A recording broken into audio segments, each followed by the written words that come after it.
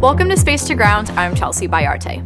The International Space Station is expecting a lot of deliveries this month, both cargo and human. We kicked off this week with the delivery of tons of supplies from a resupply spacecraft, and by the end of the month, the space station will receive even more new science and supplies and see the arrival of the Crew 7 astronauts.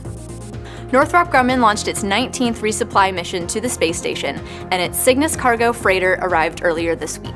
The space station's crew captured a behind-the-scenes look at their point of view during Cygnus's arrival. We got us a Cygnus. Next thing, the arm will maneuver the Cygnus vehicle over to the Node 1 common berthing mechanism, and that common berthing mechanism, or CBM, will connect the vehicle, bolt it onto the space station, and then we'll get inside and take out all the cargo and supplies. Maybe some ice cream, right? Maybe, yeah, we'll see. Maybe some special treats. Yeah. The crew quickly got to work unpacking their new science and supplies. Some of the items included experiments such as fire protection, a new potable water dispenser, and even a memory card with artwork from students from around the world.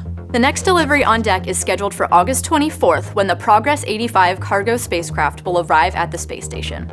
We'll be airing both its launch and arrival live on NASA TV and on your NASA app. Then, just one day later, on August 25th, the excitement continues as 4 humans launch to the space station as part of NASA's SpaceX Crew 7 mission. Crew 7 is made up of 4 people: NASA astronaut Jasmine Mogbelli, Danish astronaut Andreas Mogensen, Japanese astronaut Satoshi Furukawa, and Russian cosmonaut Konstantin Borisov. A very international crew. So, we know Crew 7 is going to space very soon, but who exactly are they? Houston We Have a Podcast has a brand new episode out right now with an exclusive interview with each crew member. So check it out and get to know them just a little bit better. Space to Ground. Earlier this week, 2 spacewalking veterans suited up and ventured outside of the space station. It was Sergei Prokopiev's 8th spacewalk and the 6th for Dmitry Petelin.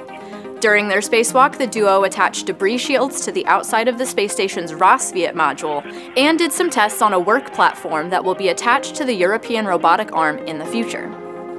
That is all for Space to Ground. Thanks for watching. Do you need more space? We've got you covered. Head over to nasa.gov and we'll catch you next week.